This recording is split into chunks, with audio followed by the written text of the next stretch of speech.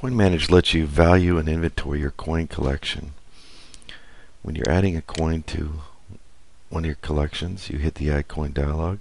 Notice how there's a 2011 value table and also a value table for PCGS certified coins, which can also be used for other certified coins. Here we're going to select the 2011 table, which is for non-certified coins.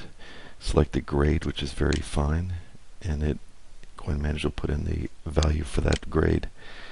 CoinManage can also discover Boolean values for your coins. To do this, you hit the Boolean values command. Get latest spot prices retrieves the latest gold, silver, and platinum prices. So now, when you inventory your Boolean coins, such as the $50 Gold Eagle, select BV as the condition. That'll automatically enter the Boolean value for that coin as the value. Hit OK, and you see the value has been updated to the latest price for gold. This coin has 1 ounce of gold, so it's worth $17.22. In the reporting menu, we also have a Boolean coins report, which will show you the values of all the Boolean coins you've entered into the program.